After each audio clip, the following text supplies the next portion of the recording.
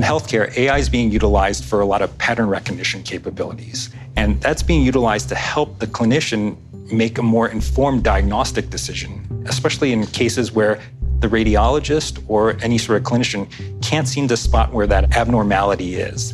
They've got the ability to rely on artificial intelligence to be that companion to help them make that diagnostic decision.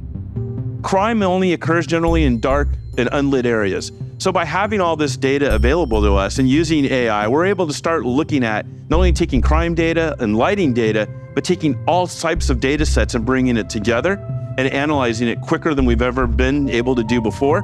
We're starting to see some more from the business lines trying to ask things like, well, if consumer X does this, what can we do to maintain them rather than them leaving?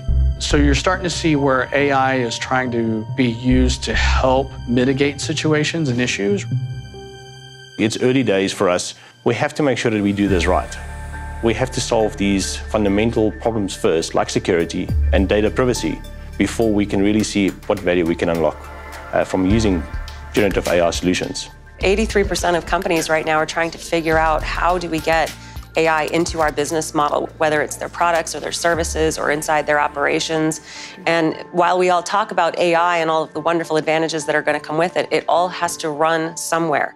We need cost-effective compute, and we need the ability to apply those technologies in quite differentiated ways in different parts of our business. And so absolutely, we think our cloud strategy is tightly coupled with the opportunities we see from leveraging AI, both now and well into the future. While companies are moving to this multi-cloud strategy where they have multiple public clouds and multiple private clouds, those private clouds have to live somewhere that can handle these new aggressive types of workloads. Instead of taking all of your data to the cloud, you got to get your compute and your AI to where the data is. That is as important a requirement as the private AI requirement.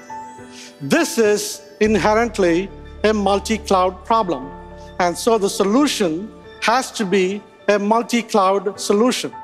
All this edge data that we're pulling in, now how do we synthesize it? How do we make it accessible for people? So some of the things we're looking at doing, which again, our partnership with VMware and others is really breaking new ground. As business can be more competitive, find new advantages, it's great to see that VMware is trying to help us as customers solve the same problems we're battling. People live where they're safe, they feel safe, they have great amenities, and there's great opportunity. And that's really what AI is going to bring to our community.